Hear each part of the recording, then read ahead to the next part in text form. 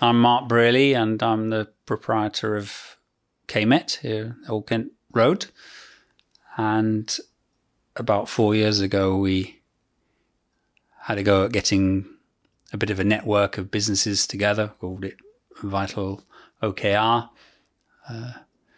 Business association, I suppose it is, although it's really a little bit looser than that. It's a network where we can all communicate with each other and do a bit of a push when necessary. Yeah, it feels like the housing targets, I'm sure they're there. Well, I'm sure there is an argument that they're there for all the right reasons.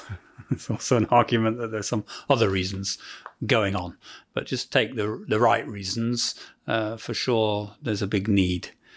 But even if all those targeted housing numbers were delivering to that need spot on, which I don't think they are, but even if they were, alongside addressing one challenge, you're creating other challenges, other problems, because the scenario just doesn't work for everything that's needed in the area. You can't have those colossal housing numbers, even in a steroided up configuration with towers and very high density. You can't have that and enough of the right kind of accommodation, even to just re-accommodate the economy that's there, let alone allow for significant diversification and expansion as seems possible. It's like becoming housing trumps all other needs, and that's, to me, seems like that's the part of the problem I'm most aware of and horrified by, that it gets presented as a scenario that can do all things for all people, and yet it self-evidently isn't. It just can't fit. It can't work. The scenario's wrong, and the most obvious part of that is the numbers are too high. You can't achieve those. If you try and come up with you try and imagine a scenario that could genuinely meet a wider range of needs, the key thing that has to happen is a much lower housing target. Well, it seems at the moment that Southwark are seeing their land assets, both existing and rapidly being acquired, as all at the service of this one objective, which is delivering more housing, full stop.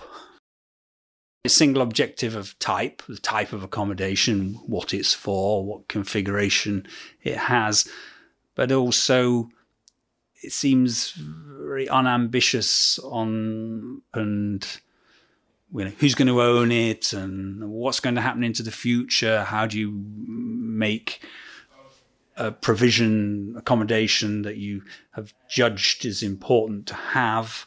I don't seem to be thinking that through and moving anywhere exciting. I would be expecting them to, they could be setting up special kinds of trusts and ownership vehicles, and this is how we can work out genuinely mixed and co-location of very different uses within developments or alongside. How do we do something more ambitious on the whole workspace challenge, which, by the way, is not just about industrial. It's also about forms of office and studio accommodation. It's also about retail and other frontage high street uses. All of these things have a space problem, and the council could be actively engaging in that. They could be a participant in and an enabler in the development that meets the needs. They could be doing something even more ambitious with the housing as well. So it's not just housing units. It's not just standard flats of different bedroom numbers. But what about the council doing something innovative with the housing type? What about if people do work from home more? What if it's not just sitting at the kitchen table with a computer, but it grows a little bit? What if someone wants another couple of employees? What happens if making jam in the kitchen grows into a little business and they want to package it? And they're not being nimble and creative and imaginative. They're just seeing it as, we can help get housing developed. And that's, it not only seems sad, but it seems rather wrong. It's all driving the same way. The land assets, the acquisition, how they're using that to enable development, how they're swinging around the planning system and aligning it with this single objective. The world will be happy if there's more housing units. And that's just like, well, it's not as simple as that, is it? Isn't a local authority supposed to be the body that has this overview of all sorts of things, but particularly around shaping the place, evolving the place to meet needs? And I just don't think they're doing that. You can't even re-provide the retail on the site. Well, there's your first problem. Nobody's re-providing the retail. You know, it's a significant chain of stores, and there's one here, and a lot of people use it, and then they need a reasonable rectangular footprint of store, and they ain't going to get it in the development that Southwark are proposing. What about Curry's PC World? So even just what's on the site now, it's got to go somewhere else, and there's no plan for where that somewhere else is.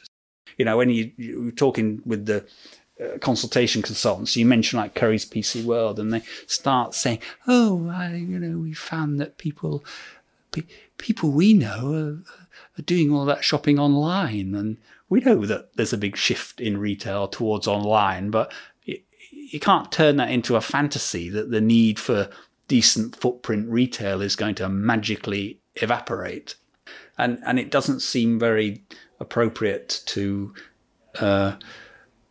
think that the retail need can all turn into little shoppies, because little shoppies kind of tend to be more comfortable serving the needs of more prosperous people. You can make a little shoppy pay if people are paying a high price. If you're hoping that people are going to be entrepreneurial and then other people will work alongside and with and be employed by, then the first requirement is a sufficient welcome for that. And that's the accommodation challenge. If there's not enough welcome, if there's not enough space that people can easily take on, then you've got a problem. You're going to suffocate enterprise. And it's particularly sad in a place like London, and the nature of the diversity in London is very dynamic. You can easily think of other places in this country and elsewhere where there isn't that dynamic. Places that might have a similar look, first sight, some similar challenges, similar levels of poverty or lower income. Even people from poor backgrounds of less educational opportunity or achievement, and might be burdened by a lot of problems. There still constantly seems to be this momentum and people popping up and making businesses, making stuff for them happen for themselves. And that's just so much of a positive asset. For that then to hit the obstacle of not being the right space. Oh, sorry, there aren't any railway arches anymore. They've all turned into cafes and stuff and fancy offices.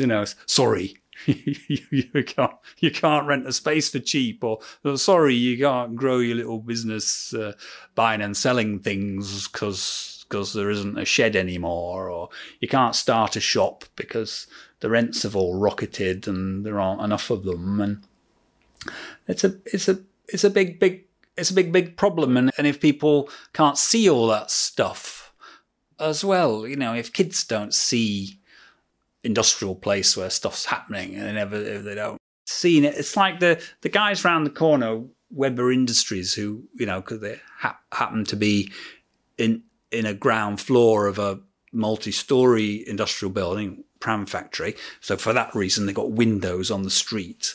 It's not like they thought we must have windows to the street because it'll be great for everyone to see us. It's like a practical thing. But it just so happens that they've got windows on the street and they kind of like it. And they say that all the time they get youngsters from the area coming and peering in the window and saying, you know, hey, mister, can we come and see? And, you know, what are you doing in here? And we don't get that because we're tucked around the corner. But you just think, well, that's so positive that you get youngsters seeing it and being interested.